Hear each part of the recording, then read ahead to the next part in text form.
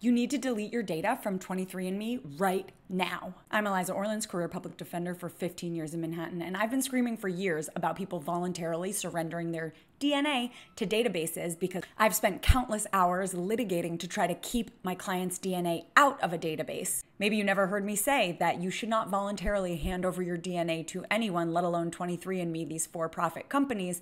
If you did, you need to watch this video in full. Yesterday, 23andMe declared bankruptcy.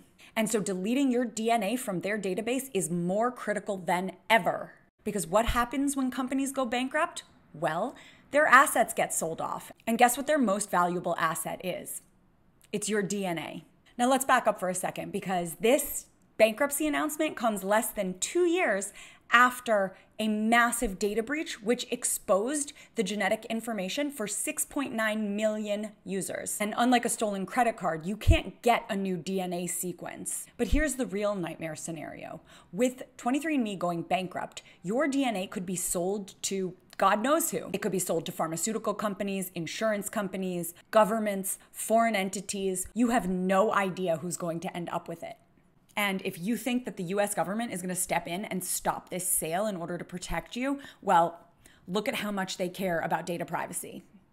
Spoiler alert, it's not much. Even before this bankruptcy mess, your DNA was not safe because law enforcement could use these DNA databases to track people down, even if they never consented to be in the system.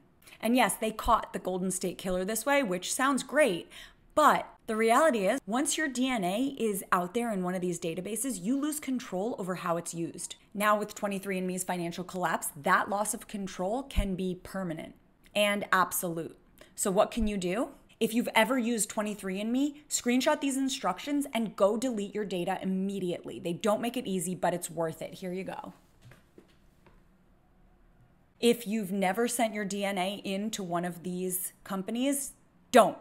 Not 23andMe, not Ancestry, not any of them. Don't ever voluntarily give away your DNA. And finally, warn your family, because some distant cousin who gives their DNA over could still implicate you at some point down the line. This isn't just about privacy, this is about control. And once you hand over your DNA, you may never get that control back. So spread the word, delete your data, protect your DNA, and make sure you're following me here and on all platforms for more on your privacy and your rights and why it matters. Thanks for being here.